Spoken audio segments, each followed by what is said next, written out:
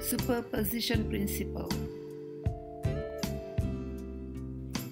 According to the superposition principle, that shear force resulted from the combination of the left diagrams equal with the shear force from the resulted from the right diagram.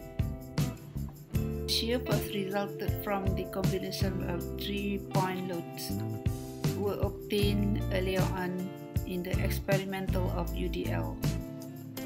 Thus, in the first case, experiments are carried out based on 3 conditions of 3 locations as shown in the figure.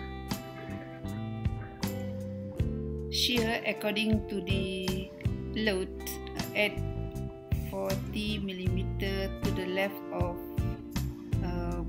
support B will be measured, and then followed by load at 0.80 mm away from B, then followed by 120 mm away from B.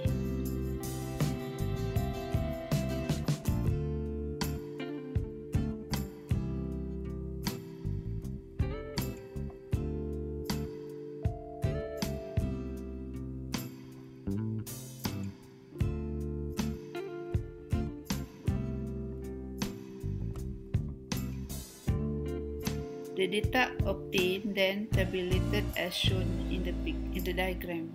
The data obtained shall be compared with the data obtained from the combination of the 3 loads that obtained earlier on in the UDL measurement. Next is the experiment on the load condition as shown in the figure. This is to compare the superposition principle for the experimental, but with a reading that we already taken in the UDL measurement.